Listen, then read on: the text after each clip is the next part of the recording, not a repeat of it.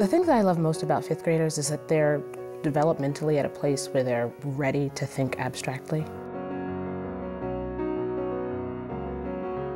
Kids have the tools to communicate with each other, and they have the tools to think critically, but they don't always know how to access those tools.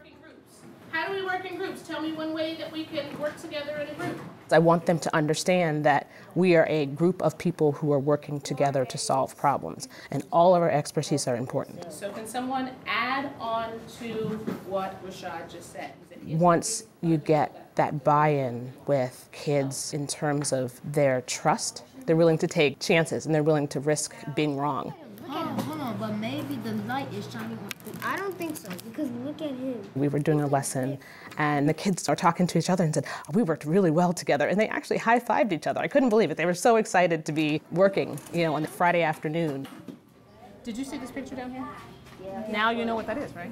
Before we were trying to figure out what that was. Now we know it's plasma.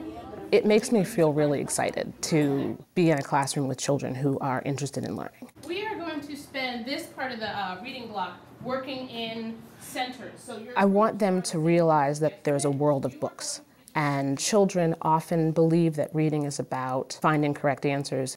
They don't really realize that reading is actually for meaning. And I tell them, if they trust me, then through this year, I'm going to show them that reading is something that they are going to enjoy. I'm going to pick books that you're going to love. I'm going to pick books that are going to make you want to find more books just like that. Very good. That makes sense to me. That makes total sense. What else?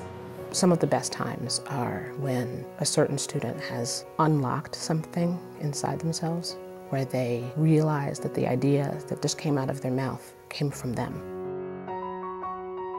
The key to getting them to be lifelong learners is if they're going to chase after ideas in a book, then there's no limit to what they can do.